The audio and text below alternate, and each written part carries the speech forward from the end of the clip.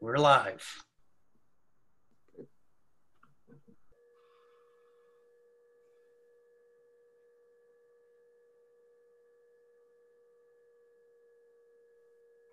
Go ahead, John Grossman.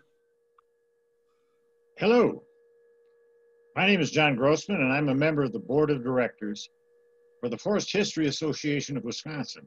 And I'd like to welcome you to the first session of our fall webinar series, titled Seasonal Round of the Ojibwe, being offered by Mr. Jonathan Gilbert.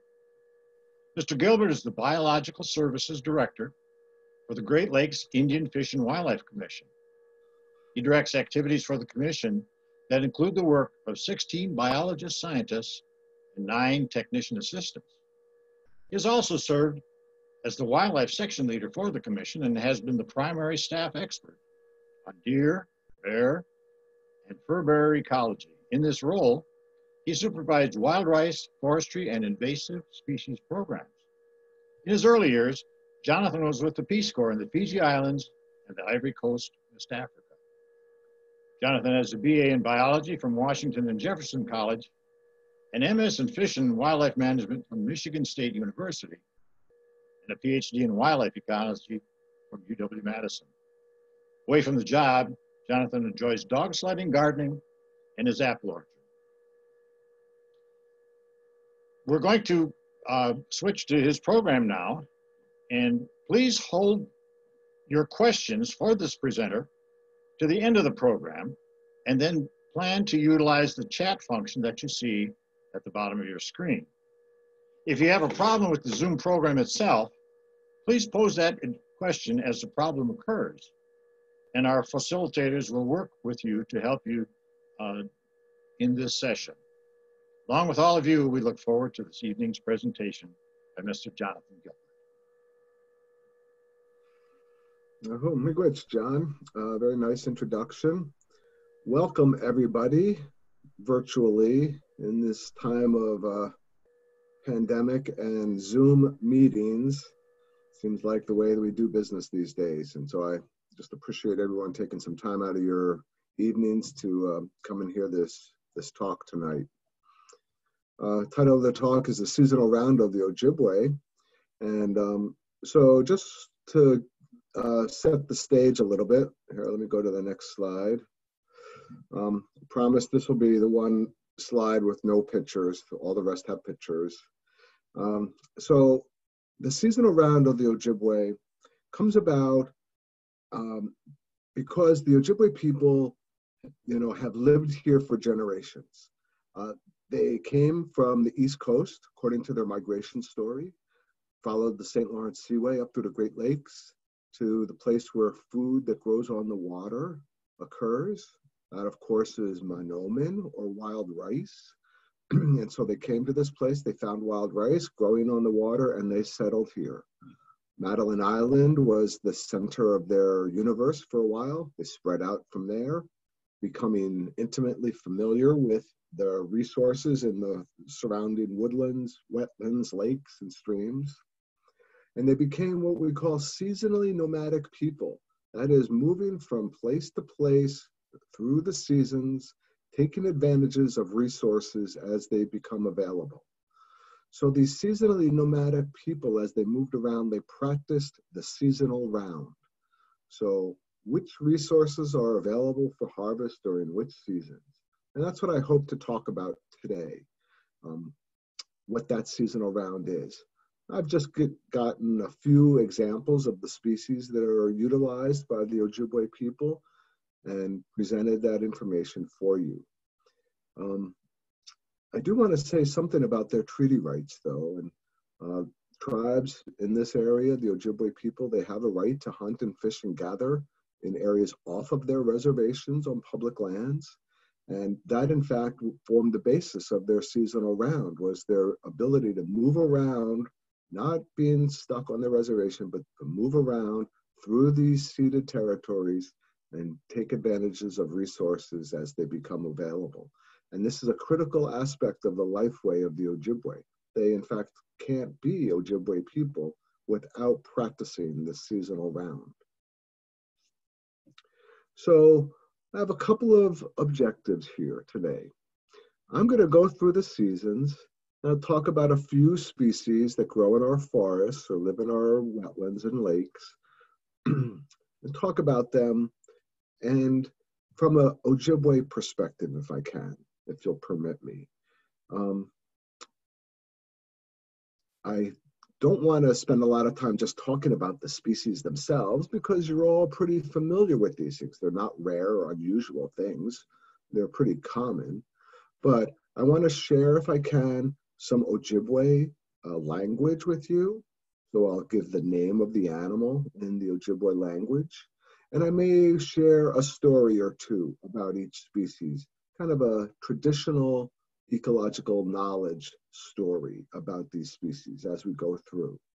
And so a couple of objectives here. One is to teach a little bit of the language and to share with you some of these TEK or these traditional stories that they have. So we'll start out with Nibin. Nibin, summertime. So Nibin in the summertime in June is when wigwasitig is harvested, or paper birch. It's harvested in June, and we call that the summer bark. And many of you have harvested, I think, birch bark. In June, bark pops off the tree if you cut it just right.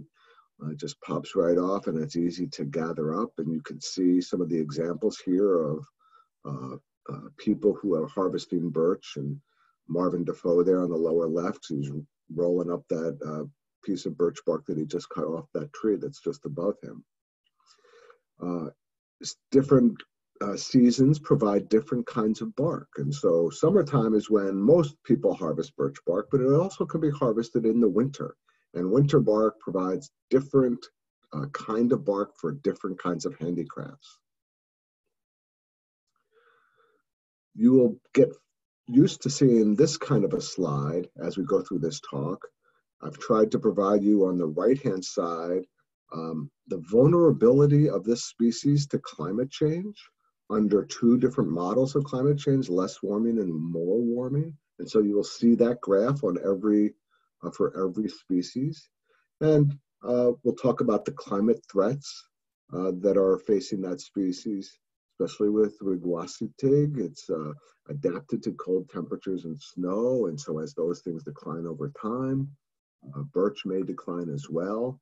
And it's also susceptible to diseases, insects, and drought and deer herbivory.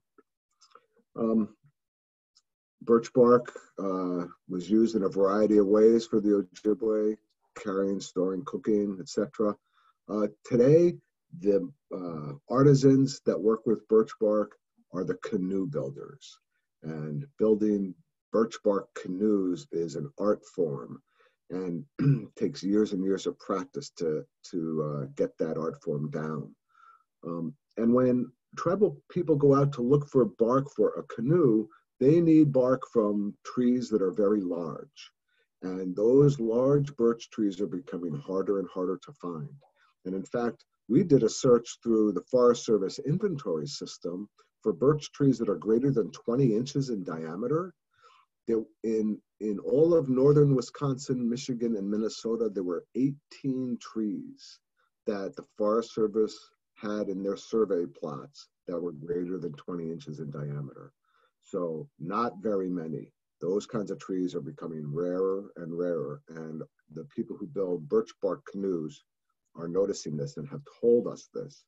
And so it's an example of how traditional knowledge and their personal stories can help us as resource managers. Minan the blueberry, harvested in areas for generations. It's a big family activity. Even today, many families go out into the barrens areas and harvest blueberries together.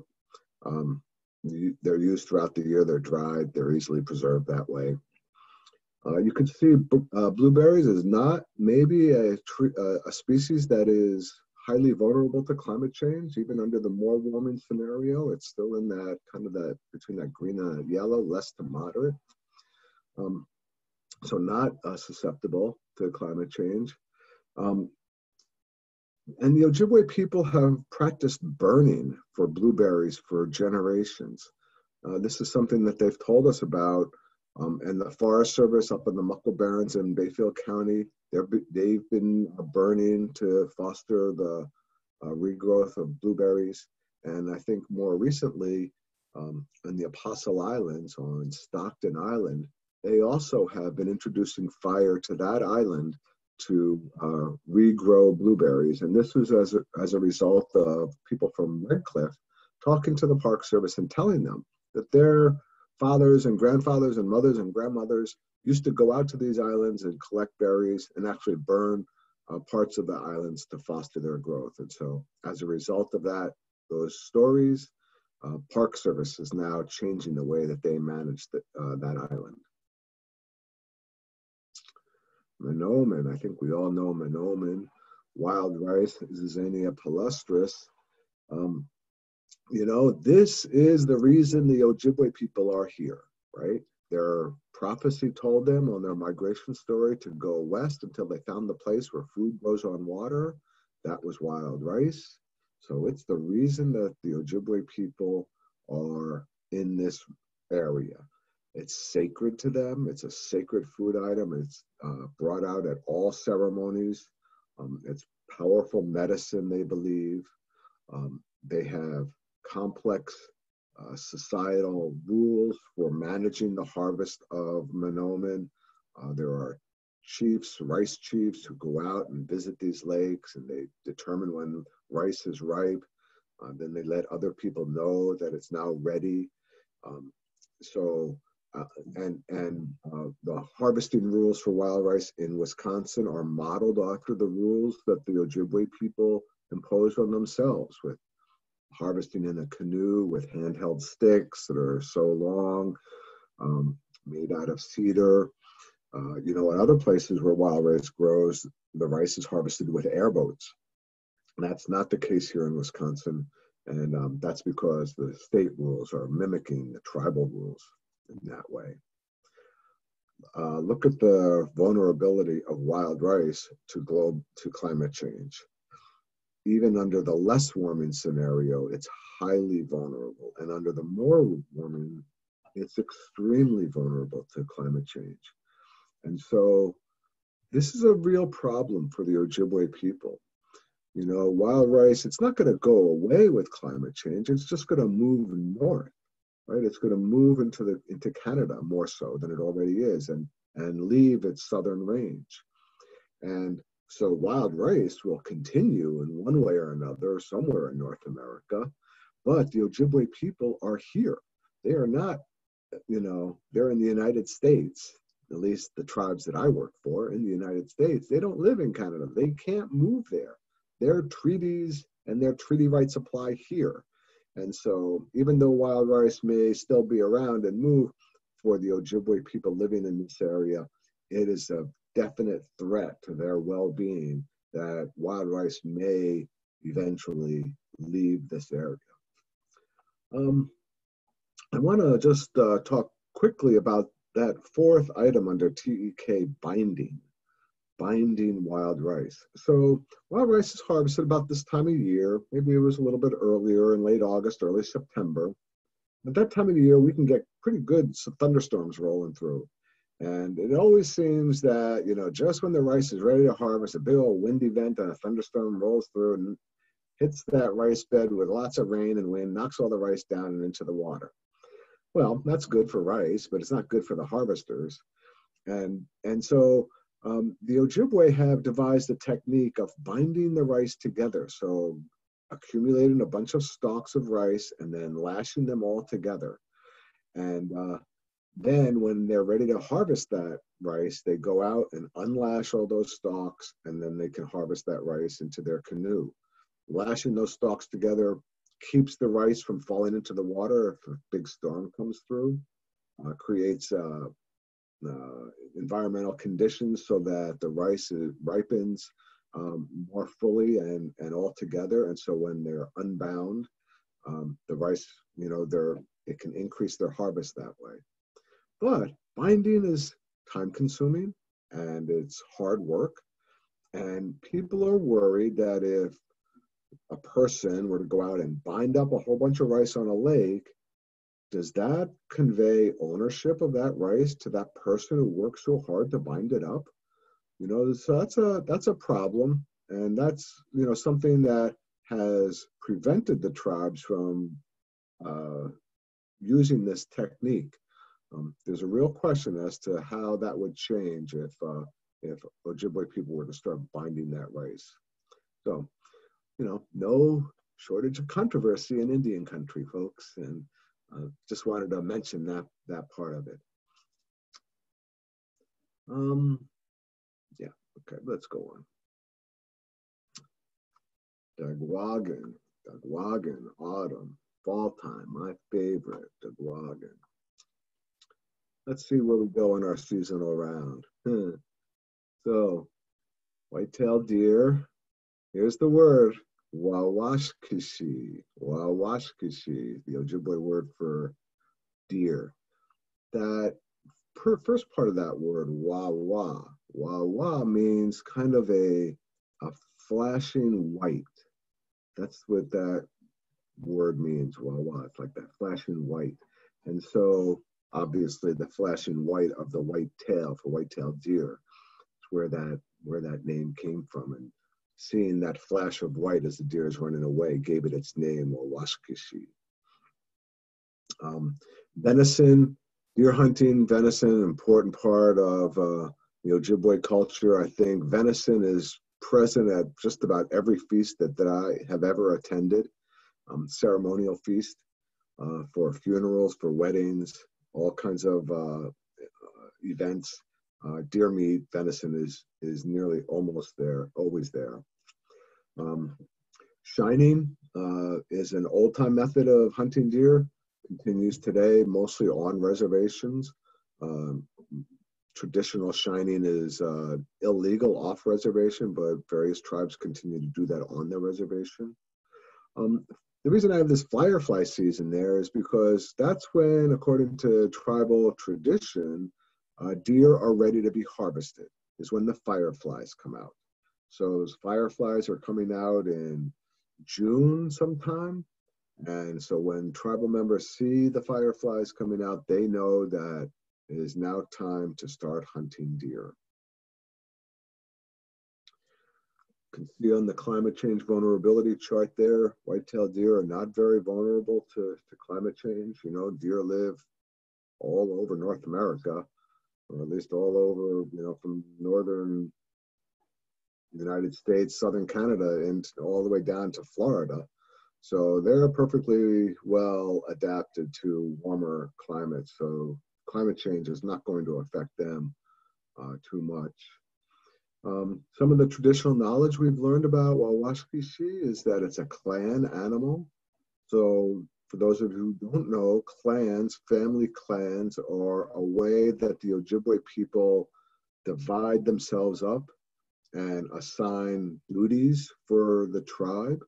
We'll talk about some other clan animals coming up here later on in this talk, but the deer clan is the poets.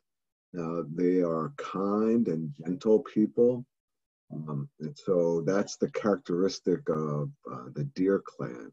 There are not many people that are deer clan in my experience around this part of the country, at least. First deer feast. So the first deer feast is when a young person goes out, shoots their first deer. It is their responsibility then to clean that deer up and butcher the deer and then give away the meat, to provide it to family, to friends, to the community. It's that person's initiation into being a hunter. And so they need to acknowledge that that's their responsibility, and one of the ways they acknowledge that is by giving away the meat from their the first deer that they shoot.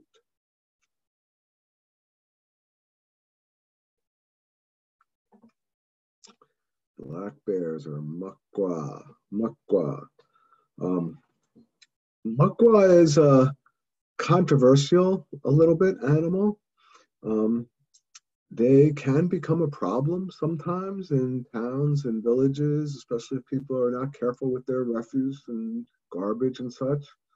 Um, but there are a lot of Bear Clan members in among the Ojibwe people in Wisconsin, and Bear Clan members will not harvest and do not want to harm bears. And so now you have this situation where bears are misbehaving in the town, getting into trouble, causing problems, and yet um, shooting them or harming them in any way is kind of against the clan's wishes. And so, how do you deal with a situation like that? Just one example among many that me as a scientist I face almost on a daily basis in trying to um, conduct my work the best that I can, but to do so in a way that's respectful of the Ojibwe culture and of their mores and values. And so I need to walk a very fine line sometimes between doing my best science and doing it in a way that's respectful of the culture. As I said, bears are let's see, is it on the next one? Bears are a clan animal. I guess one of the primary clan animals. Uh, their function is the protector of the village. They tend to patrol around the outside of the village boundaries. Because they are out and about, patrolling outside the village, looking out for danger, they also become really familiar with medicine plants and how those plants can be used for healing. And so Bear Clan members are charged with that healing of people using plants, an important role that they play. Bear fat is another medicine that they get from makwa. Bear fat is rendered, it's boiled down, and then solidifies, and fat is then rubbed on aches and pains and used in healing that way. As you see on the graph on the right-hand side, makwa is not very susceptible to climate change, as there are black bears that range far south from here.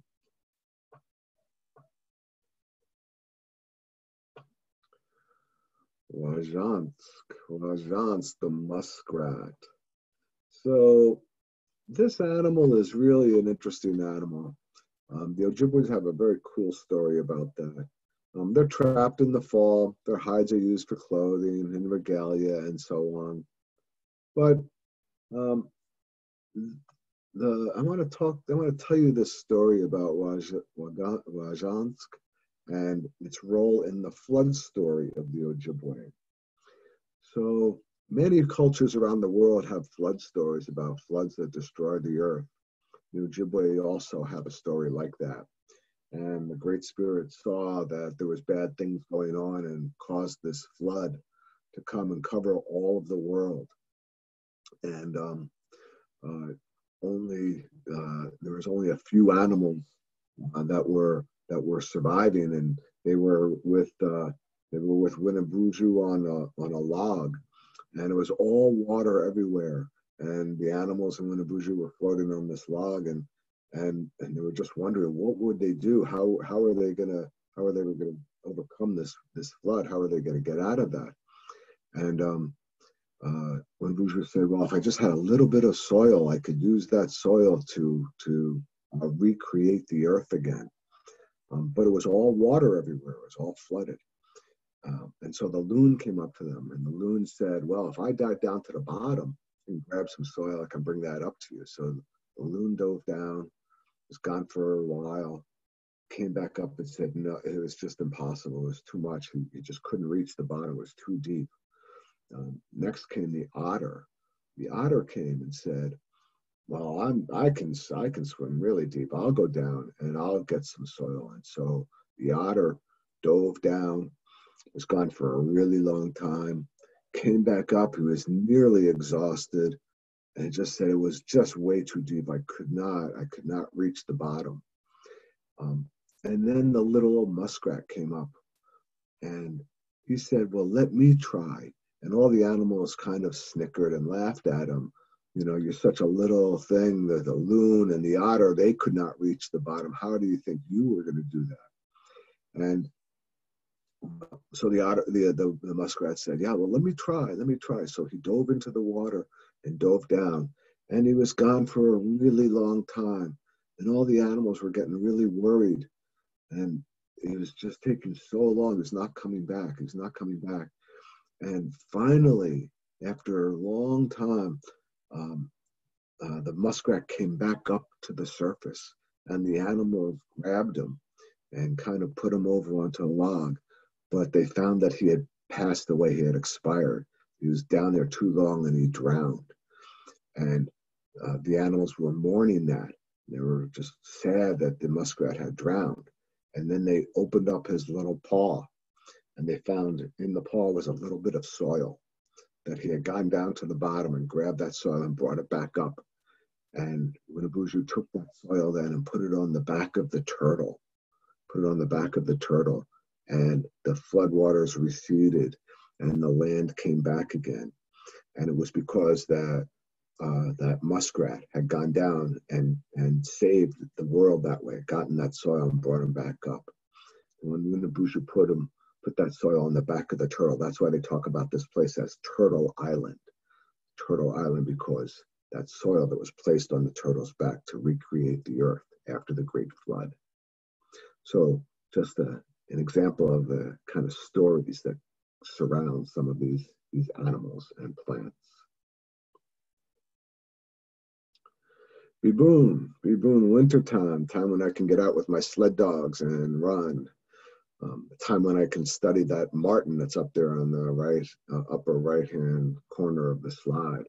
One of my favorite research animals, the American marten, one of the only state endangered mammal in Wisconsin.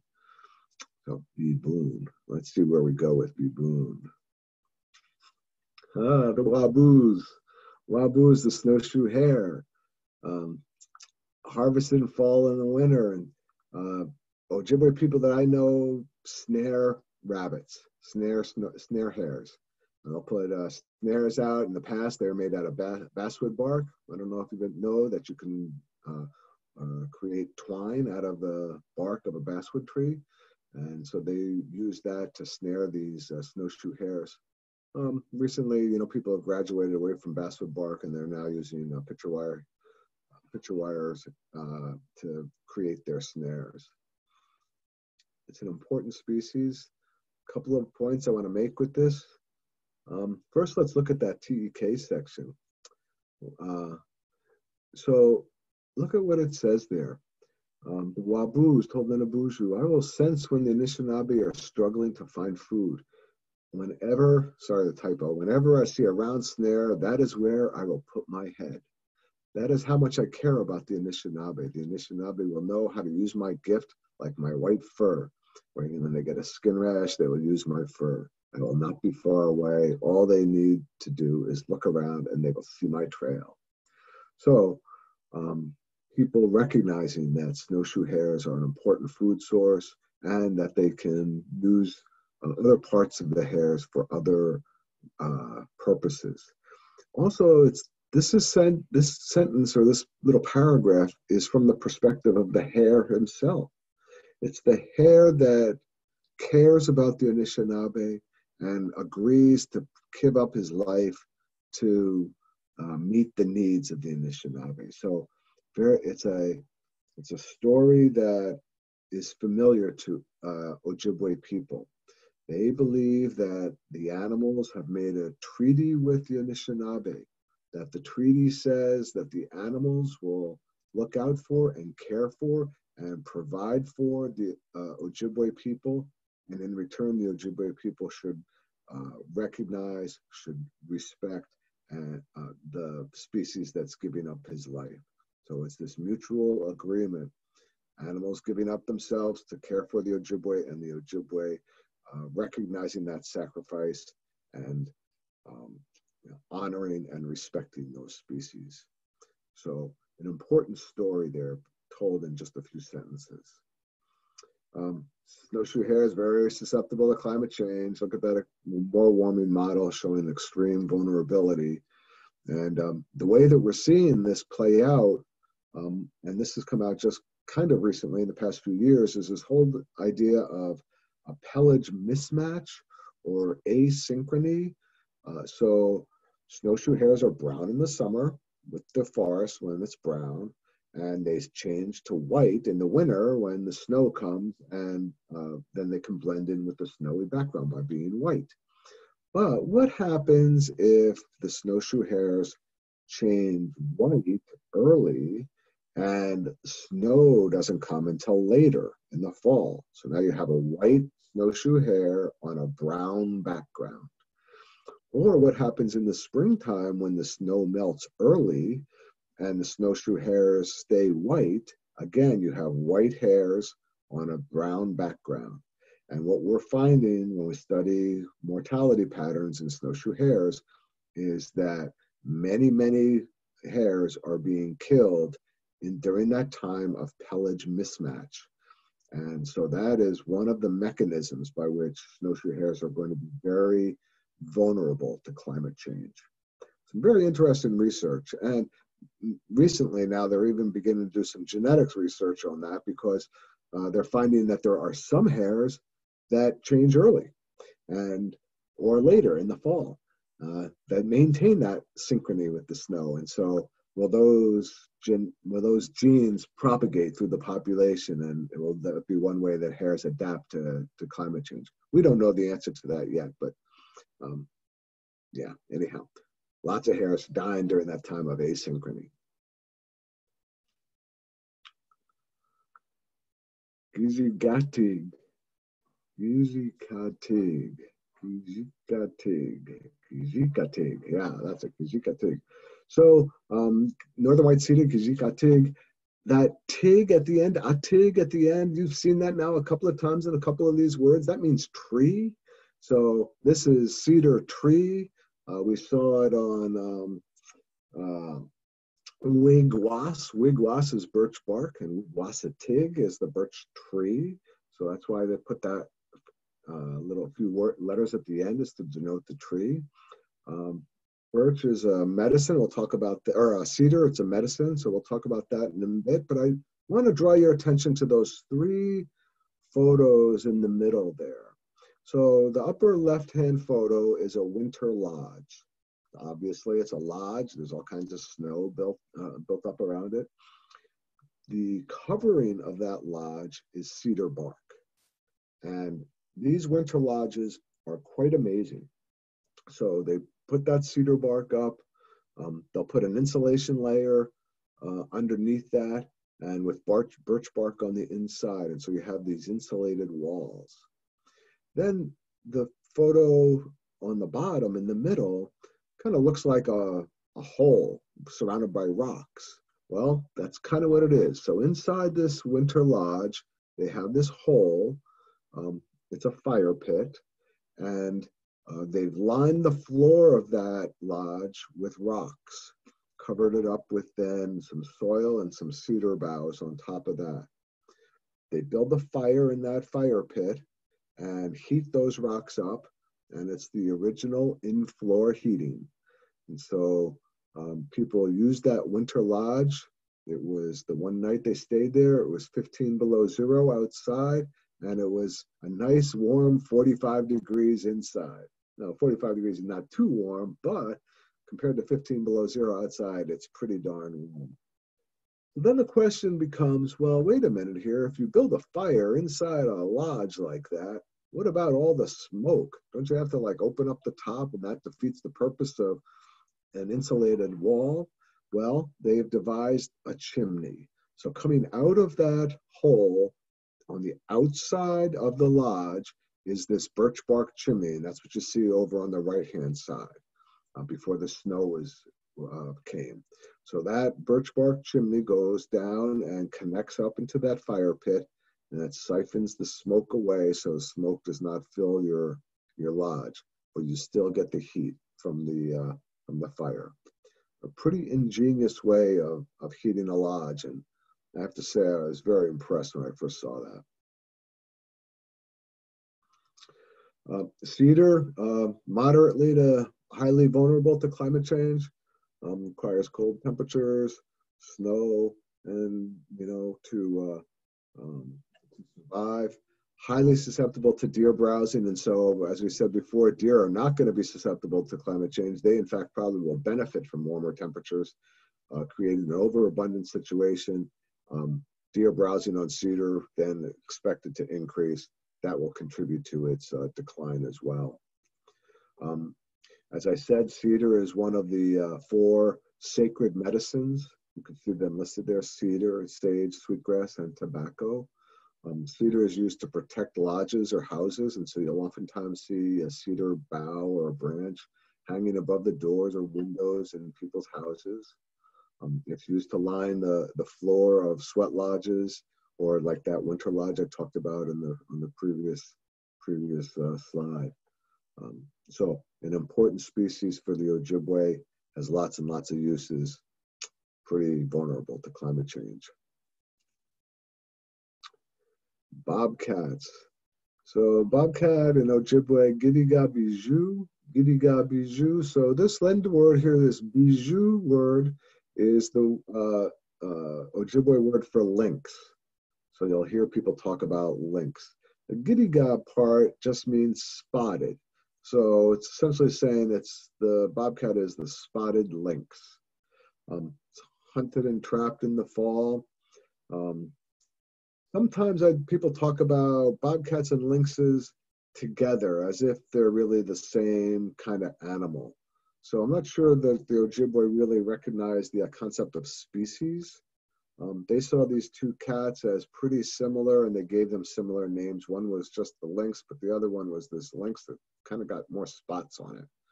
So many times I hear people talk about the lynx clan, bijou dodem, the lynx clan, but they will also include bobcats into that when they talk about lynx.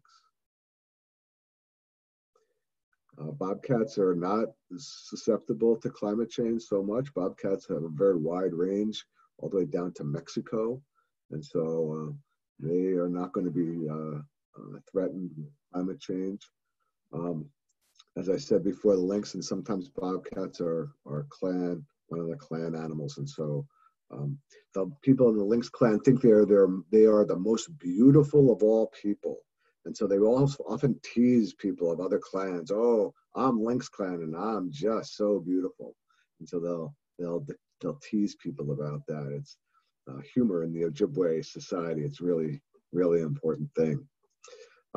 There are many personal stories of hunting for lynx and all. So I use this word debajamoin. Debajamoin is a story, a personal story, someone's personal story about hunting bobcats. And I've heard many people talk about stories of going out and capturing these animals. So this debajamoin is another form of traditional knowledge. It's contrasted with the word adazokan. Adazokan are more like sacred stories, and these debajamoin are more like stories that individuals have had over their lifetime. One of my most favorite animals is the fisher, or ochig. Ochig is related to the marten. They used to be the same genus, Martes, but now those smart scientists, they changed the name of fisher to now Penanti, or Picannia Penanti. So it used to be Martes Penanti, now it's Picannia. Trapped for fur, used for clothing and regalia.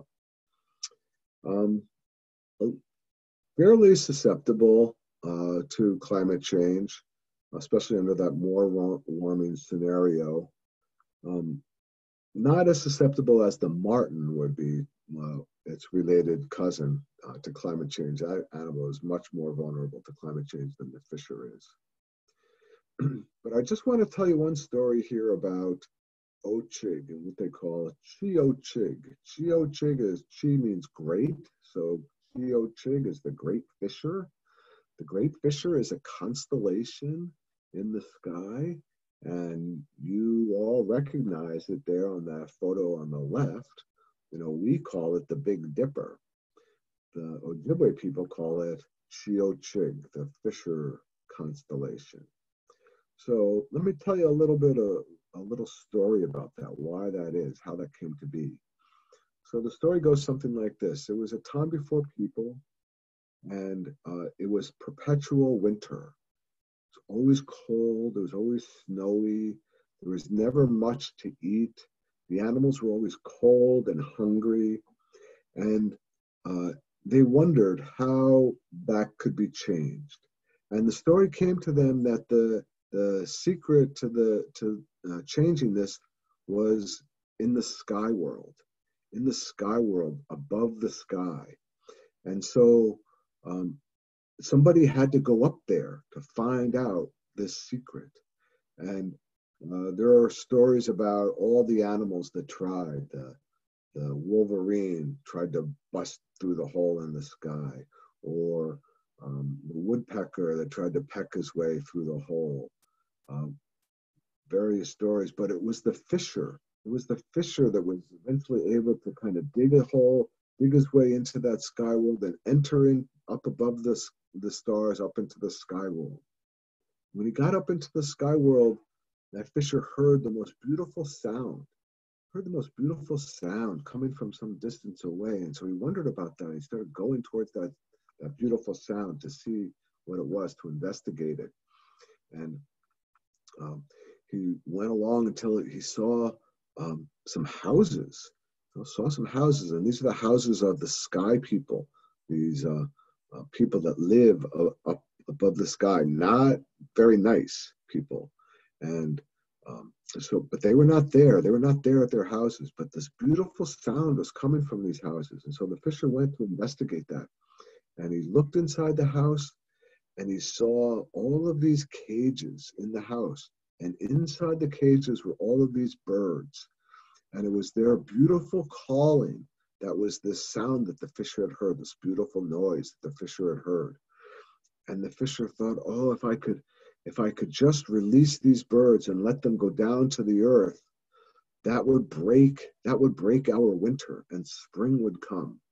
And so the fisher, and he thought, and if we have all of these birds down there, if all these birds go down and spring comes, just imagine all of the good food that there would be to eat with all of the birds that are down there. And so the fisher opened up all of the cages, and as he opened up the cages, all of the birds began to fly towards that hole in the sky. And they started flying down out of the sky world and into the world below. And just at that point, the sky people returned to their houses. They were out doing things, and they returned to their houses, and they saw that this fisher had let their birds go, and they were very angry. They were very angry at the fisher for doing that. And they started trying to shoot the fisher with their arrows, and they would shoot their arrows at the fisher, but the fisher kept dodging them, and they kept missing. The fisher eventually ran. All the birds had flown down through the hole, down into the world below, and the fisher was dodging these arrows and running, and he jumped down into that hole. But just as he did that, an arrow hit him in the tail, and knocked him down, knocked him through the hole, and he fell to the ground, and he died there on the ground. And so the Great Spirit looked down and saw that the fisher had died after, releasing the birds and having them come down into the world below. And the Great Spirit then, to honor the fisher's bravery and his efforts, said that I will make a constellation out of you. And he picked up some rocks and he threw them up into the sky. And so this is what you see up there. It's the Big Dipper. And the Ojibwe people see the fisher there with his body and the tail. And if you look really closely at the Big Dipper, next time you see it, if you look really closely at the tip of the tail, there are 3 stars that kind of point right down into the tail. That's the arrow that hit the fisher in the tail. And if you look at the Chi-O-Chig constellation, you will see that in the winter time, the fisher is facing up into the sky, like he did when he went up to get those to free the birds. And in the summertime, the tail is facing down to the earth like he did when he freed the birds. And so you all know that, springtime means birds migrating north, and those birds bring spring. And so that's what these birds brought to the world was they brought spring and then summer when that fisher released them. So interesting story. I really like that story, just from its entertainment value. But so here's what I heard when I thought about that story as a scientist. Do you remember what the fisher said when he let those birds go? He said that they will be good food. They will be something good to eat down there when they get down to below the stars. So here I am as a scientist researching fishers and wondering, what is the role of migratory birds to their food habits, especially in the springtime when they're raising young and they have high energetic demands due to lactation and such? What is the role of migratory birds in providing for that? Is that something that I can test as a scientist? Can I look at and investigate the role of migrants on fisher food habits and fisher energetics? So taking a story that's traditional ecological knowledge kind of a story and turning that into a testable hypothesis that I as a scientist can take and investigate. So it's a really, really interesting story, and it leads to these really interesting questions that we have. So just an example of how I try in my job to take the stories that I hear from the tribes and apply them to the science that I do. Ziguan, springtime. Continuing on our seasonal round here. Okay, maple syrup, maple sugar, maple sap. So here we have a really, really long word. Okay, so I want to teach you guys a technique. I'm going to teach you a technique for how to sound out really, really long Ojibwe words. And the strategy is you start at the back and you move forward. Okay, so here we have this atig, right? We have the atig. We've seen that now several times with cedar and with birch. So that's the tree. Okay, so we can say watig, right? So that's the W-A watig. And let's go back to the next one. Wad watig, wad watig. Okay, you get the idea? Bak wad watig, bak wad watig. We're getting further and further. Z bak wad watig, z bak wad watig, and zinzi bak wad watig. Oh, there we got it. Zinzi bak wad watig. So sugar maple. That's the strategy on how to sound out these really complicated long Ojibwe words. Sap is gathered in the spring. You know that. It's boiled down. We make syrup out of it, make candies. I assist a family on their sugar bush, and they make sugar. And you can see there in the center on the right-hand side, maple sugar. So you take syrup, you continue boiling that down, you boil it till it reaches a certain temperature, take it off the fire and keep stirring and stirring and stirring. Eventually it thickens up, becomes like cookie dough, you keep on stirring it, and eventually it'll turn into this granular sugar. It is beautiful. Just our favorite way to use maple sap. Maple syrup is really good, but you know, you can only eat so many pancakes and French toast. Maple sugar, oh my goodness, it can go in all kinds of luscious things, cakes and pies and cookies and such. Sugar maple is moderately to highly vulnerable to climate change. There are people that are really worried about sugar content in maple sugar sap declining as the climate warms. That, of course, would make it harder and harder to make maple syrup out of that as sugar content declines. I want to tell you this, so the Ojibwe and Anishinaabe people do have a story about maple syrup.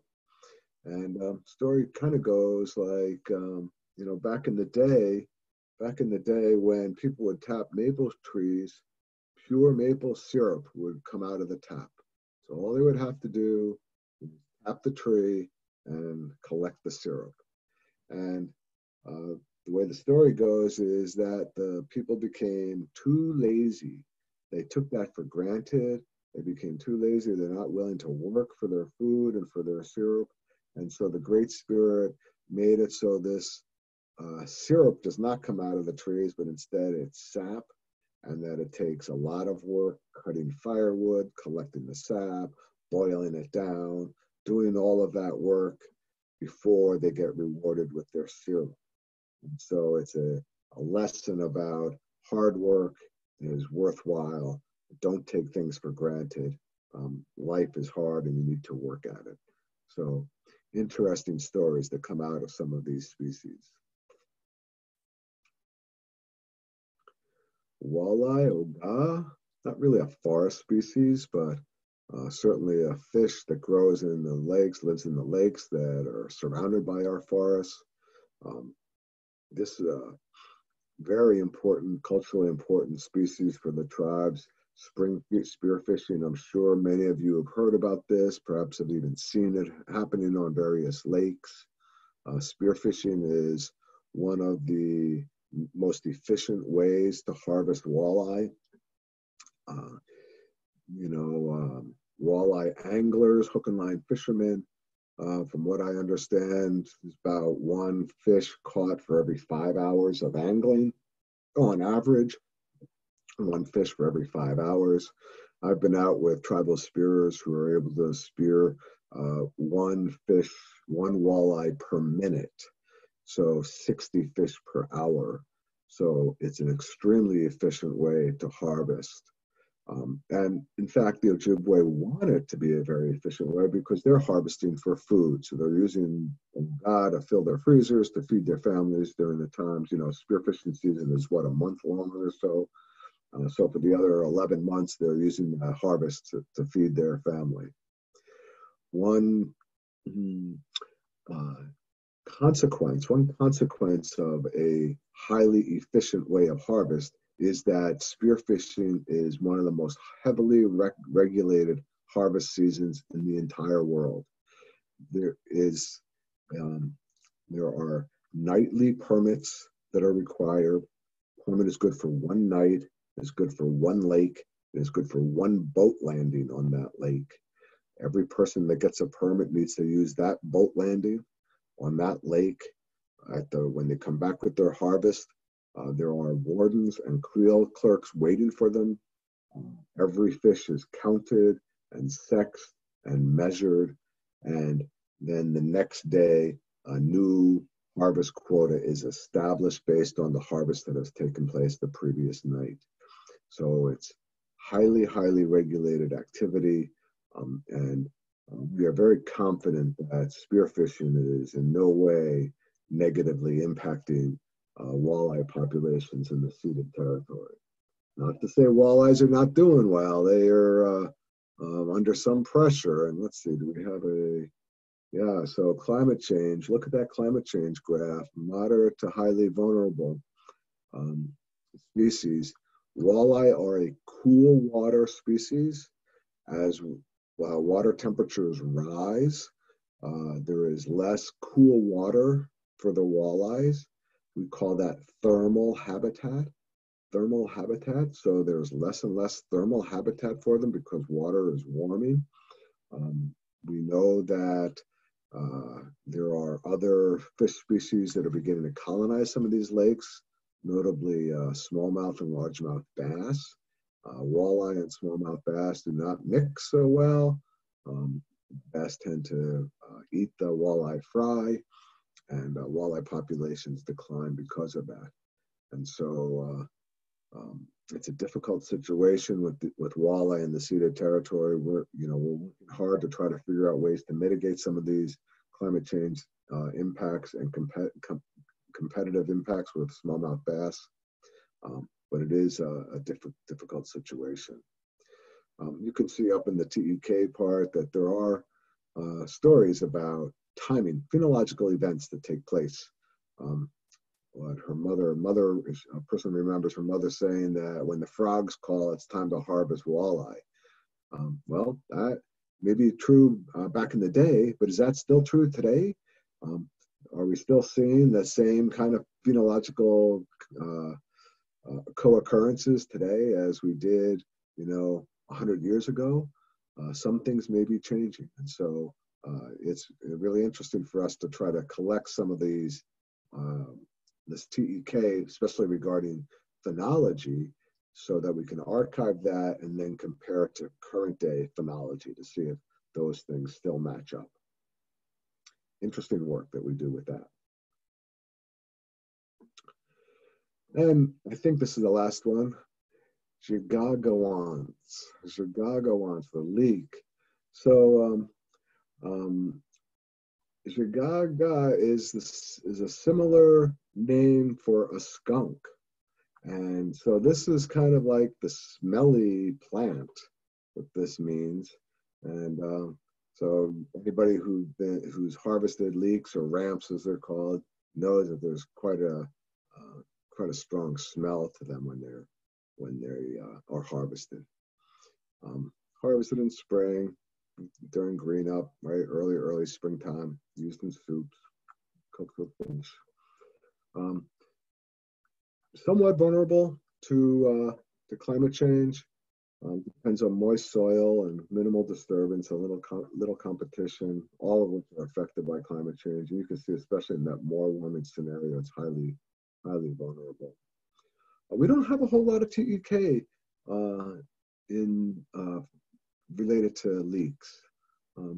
We ask elders about it frequently, and they don't really have a whole lot to say sometimes. So it's interesting. But we do have lots of what I call debajamoin. Remember that word, debajamoin? These personal harvest stories that people have. And so one story that a colleague of mine shared was that she was out harvesting leeks with her grandmother. And you know how kids are with grandparents, they want to like impress them. They want to get praise from them and all that.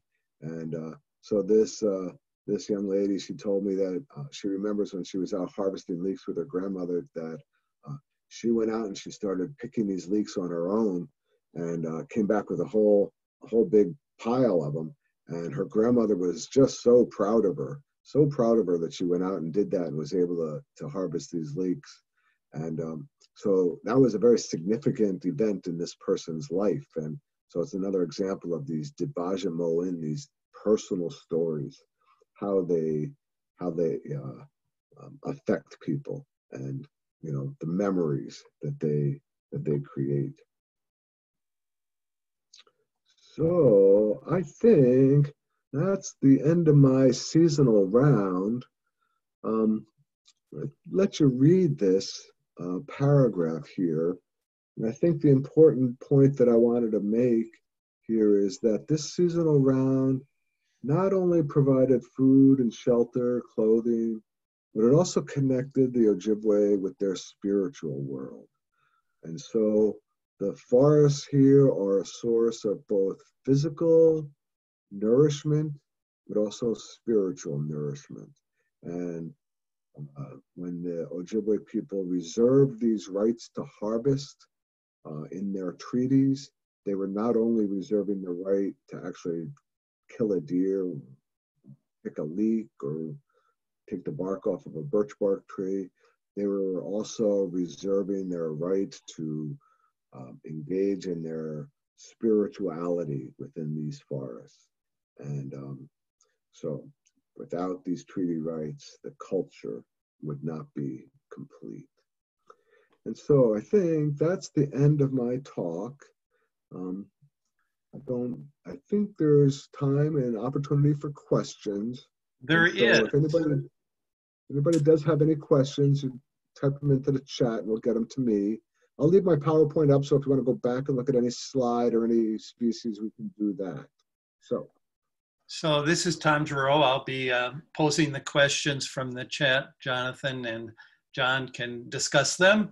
The first question is yellow birch bark used. I rarely, if ever, see it used. So yellow birch bark. Oh, from yellow birch? Yeah. So it's my understanding that yellow birch is, the bark from yellow birch is used from time to time. Personally, I too have not seen that, so I don't know anybody that uses yellow birch in any of their handicrafts. But I know that people have told me about that. They've told me that it is used. I have just not seen it myself. Okay. So currently, how prevalent is wild rice binding on tribal lands and then on ceded territories? So it's illegal in ceded territories currently. Can't do that. I have seen it very rarely on tribal rice beds. It's a very labor-intensive activity, right? So you have to go out several times during the summer to bind up these rice plants, wrap them up with twine, moving slowly through the rice field. So it's a very labor-intensive activity, and I just don't see people doing it too often anymore. But I do hear people telling me that it is a cultural practice and that they would like to see more and more people doing that. And so we're trying to figure out ways to put that into practice. But as I discussed under the wild rice slide there, that's a difficult situation. Okay, is princess pine used? Uh-oh. Trivia questions. So let me answer that this way. I do not know a single species that Ojibwe people do not use some way, okay? They use virtually everything. And princess pine, actually, I think,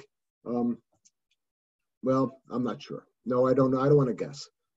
But I do know that if I asked long enough and hard enough, I could find people that use it for something because, like I said, virtually every species in the forest has some use to it.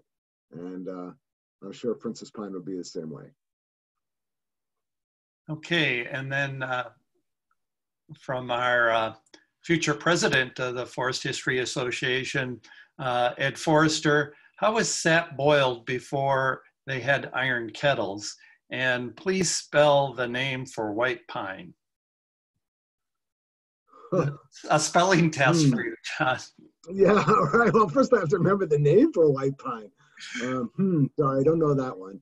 Well, then do the sap boiling process before iron sure. kettles. Yeah, so the way that, it's interesting. So a birch container, right, birch bark container, put the sap in there, then you heat up these rocks really, really hot. You put the rocks in the birch container in the sap, and it will boil that sap and boil it down. Well, then when the rock gets too cool, you take it out and you put another hot rock in there. And so the heat was coming from the rocks in the sap itself and not coming from like a fire underneath because, the fire would burn the birch bark container, right? But so that's how they heated up water. That's how they made soups. That's how they cook things, is by putting hot rocks into the water while in a container like that. And Ed also said thank you. It was a very great webinar, which I agree with wholeheartedly. I had a question of my own because I think I've covered most of the questions about the lynx. I always thought that was more or less a boreal species and that its fortunes were tied to the snowshoe hare a little bit. So might that not be a little bit more susceptible to climate change as opposed to the bobcat? Absolutely. The lynx is much more susceptible. Like you said, they are a boreal species. They rely on snowshoe hares. They rely on deep snow to be able to make it through. They got really, really big paws, long legs, so they're adapted to that deep snow condition. And actually, bobcats will outcompete lynx. So where the two co-occur, bobcats are the superior competitor and will force lynx out. And so bobcats are not adapted to deep snow. They don't have the same size foot or the long legs. So that's kind of how the two species segregate now, is based on snow depth and temperatures. Well, as snow depth decreases, temperatures warm, bobcats will be able to expand their range north, which when they outcompete lynx will force the lynx even further away. So lynx are definitely much more susceptible to climate change for a variety of reasons than are bobcats. Okay, And I think one of the points I was trying to make is that the Ojibwe people did not necessarily see a difference between those two, right? They were kind of like the same. Bijou, Gidiga Bijou, same thing.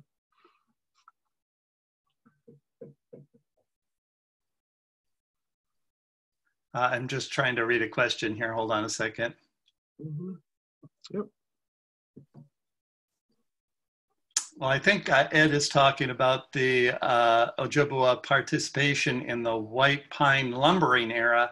And I think he's kind of leading into tomorrow night's webinar where Cindy Stiles is going to be talking about the logging enterprises within the reservations a little bit and some of the traditional logging that went on. But do you have any comments about that? Well, I really don't know much about the tribal involvement in logging, except they were probably heavily involved. I mean, they were the laborers, right? So I'm sure that they were heavily involved in that. I do know that reservations have a forestry program. Most reservations do. So they are also harvesting trees for commercial purposes. If you talk about the Menominees, now there you're talking about people who have managed their forests for generations in a way that's totally unique and very much admired by others around the world. And so the Menominees definitely have a sophisticated and well-developed forestry program. I'm just looking up in my Ojibwe dictionary the name for white pine. Hold on for 1 second. All right.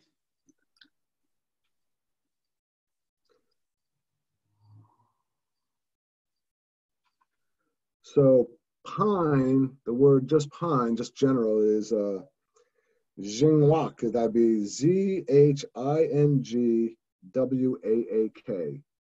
Z-H-I-N-G-W-A-A-K, Jingwak. And Bisandago. Bisandago Jingwak is white pine.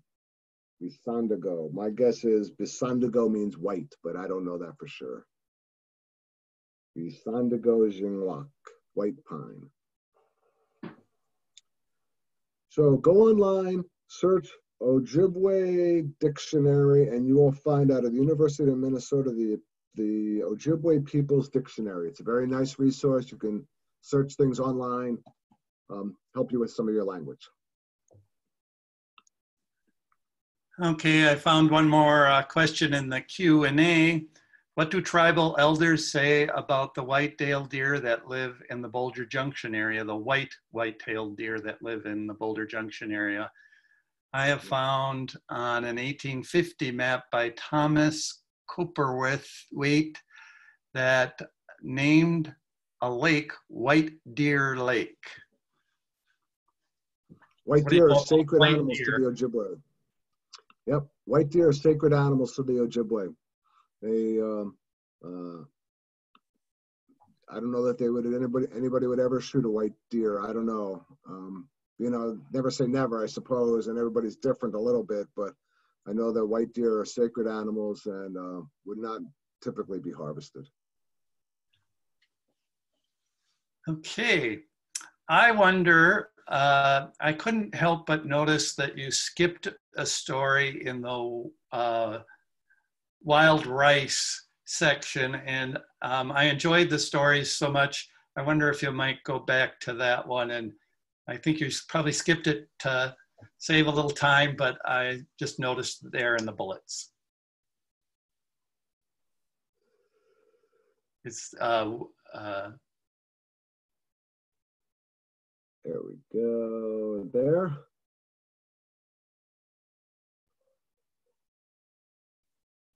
You see that? The Winnebago story, is that the one you were talking about? Yeah. So, oh my gosh, I'm not sure if I can remember. Let me see. So it has to do with Winnebago was, for some reason he was like sleeping or was really, really tired. Is that it? He was really, really tired and he would wake up every once in a while. And once in a while, he'd look across the lake where he was sleeping, and he would see all these people dancing on the other side of the lake. And he'd go back to sleep again, and he'd say, "I can't be, there's nobody over there." And he'd wake up again, and he'd look over there, and he would see all these people dancing on the other side of the lake again. And so he got so curious about it that he had to go over there. And he paddled his canoe over there, and what he found was that it was wild rice that was dancing rather than people that were dancing. And I probably butchered that story really, really badly. Sorry, and I'm not even sure if that's the one you were talking about. But. Well, certainly I can, having been on rice fields, you can picture that it is dancing as it waves in the summer winds. So that makes a lot of sense to me. I think it was a good way to end our webinar tonight, and I wanted to thank you for sharing your things. Any last words, John Grossman? No, I also applaud the presentation. I think it was great. It's a great way to start what we hope will be a continuing offering of these types of things by our organization, by finding this level of talent to offer this to the thank you very much. Public. Appreciate that. Thank you very much, Jonathan. Super job. My pleasure. My pleasure. Anytime, just feel free to ask me. I'm more than happy to give these kinds of talks, and I really like doing it. So. Well, you will certainly be on our short list. Yep. Okay, good. Good night, everybody. Good night, everyone. Thanks again. Good night, everyone.